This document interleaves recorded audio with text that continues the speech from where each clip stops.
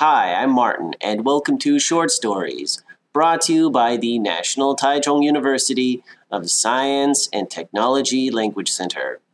Today's short story is called The Tinderbox. It was written by Hans Christian Andersen in 1835.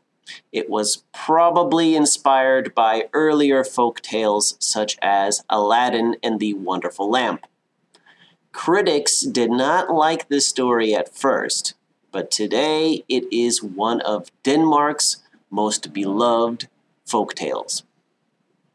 Before I read the story, I will read the vocabulary and example sentences. After the story is complete, I will read 4 listening comprehension questions. Okay, let's begin. Vocabulary. Feckless. Feckless. Because of the feckless boss, the company suffered repeated losses. POW. POW. Prisoner of war. John was a POW in Vietnam for 6 years. Swipe. Swipe. While he wasn't looking, the thief swiped his bag. Monstrous. Monstrous. A monstrous animal attacked the campers. Lavish. Lavish. The billionaire lived in a lavish house. Hit it off. Hit it off. You and I hit it off, and now we are best friends. Upstart. Upstart. The king did not like the upstart peasant. Fetch. Fetch. I asked my son to fetch me a glass of water. The story. The early 19th century was not a lucky period for Denmark. Led by a feckless king, Frederick VI, the country sided with Napoleon, and when Napoleon lost the war, Denmark lost too. It lost its navy, its economy, and its pride. Into this depressed environment, a humble Danish soldier returned. His name was Henrik, and he had also lost a lot in the Napoleonic Wars. He was drafted into the Danish army and sent to fight in the Battle of Stralsund, which the Danish lost. He had been a POW for the last 5 years and was only now returning. He had no money, no friends, and no place to go. He was tired and skinny from hunger. On the road to Copenhagen, he ran into a fat old witch standing next to a large, gnarled tree. The witch offered him a job. If you climb into that hole in this tree and bring me the tinderbox inside, I'll let you have as many coins as you can carry. Henrik agreed and began climbing. When he squeezed himself into the tree, he was surprised to find 3 large chambers. In the first chamber was a pile of silver coins, which was guarded by a strange-looking dog that was the size of a teacup. In the second chamber was a pile of gold coins, which was guarded by a dog the size of a water wheel. In the last chamber, he saw the tinderbox, but it was guarded by a dog the size of a tower. Fortunately, all 3 dogs were sleeping, so Henrik slipped into the first chamber to fill his pants pockets with silver coins. He then slipped into the second chamber and filled his shirt pockets with gold coins. Finally, he swiped the tinderbox from the third chamber. When Henrik got out of the tree, The witch immediately demanded the tinderbox. At first, Henrik mumbled a lie. I didn't find it. The witch became angry and threatened to turn him into a hedgehog, so Henrik pulled out his sword and cut off her head. Next, Henrik went to Copenhagen with his pockets full of money. Unfortunately, soldiers are usually bad with money, and Henrik was no exception. He soon spent all of his money on parties and food. He was down to his last cigarette when he noticed that he was out of matches. He opened the tinderbox to light his cigarette, and out jumped the 3 monstrous dogs. Henrik was frightened out of his wits, but the dogs did not attack. Instead, they sat there smiling and wagging their tails. "Go away!" Henrik shouted.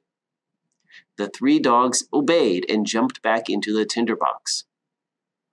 It was then that Henrik realized that he could command the 3 dogs. Henrik used the magic tinderbox to command the smallest dog to collect coins for him from the tree. Henrik had money again. He lived a lavish lifestyle that attracted the attention of the local nobility. It wasn't long before he was invited to royal parties at the palace. It was at one of these parties that he met the king's daughter. They hit it off right away. They even talked about getting married. The king did not like this one bit. No upstart soldier was going to marry his daughter. Only the most noble of gentlemen was good enough for her. So the king kept his daughter locked in a wing of the palace. The princess and Henrik were desperate to see each other again. So Henrik called on the second dog to fetch the princess for him.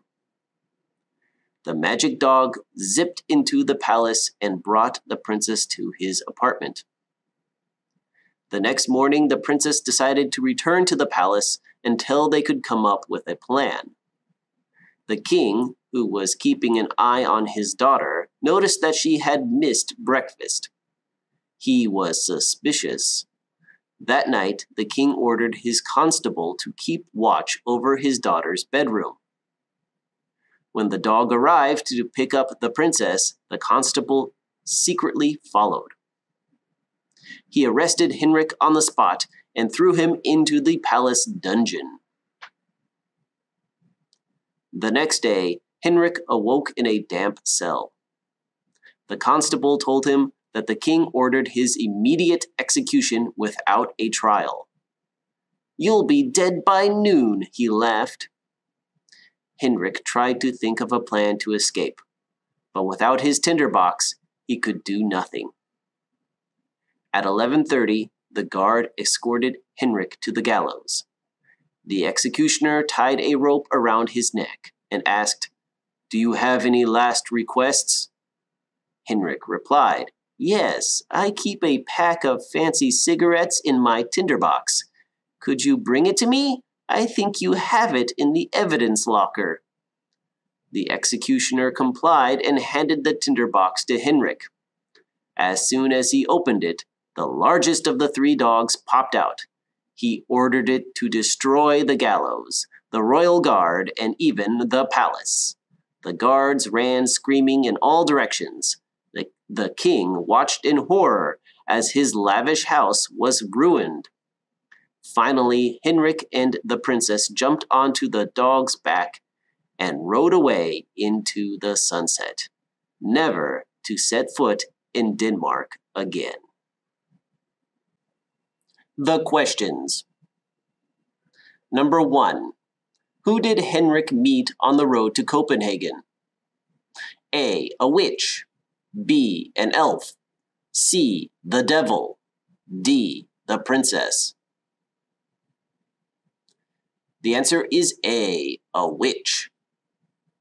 Question 2. What is so special about the tinderbox? A, it allows the owner to command magical creatures. B, it can light your cigarette. C, it can light up a dark room. D, It is filled with gold. The answer is A. It allows the owner to command magical creatures. Question 3. Why didn't the king want Henrik to marry his daughter? A. Henrik was not a member of the nobility. B. Henrik was too dirty. C. Henrik liked dogs, but the king liked cats. D. Henrik was too poor.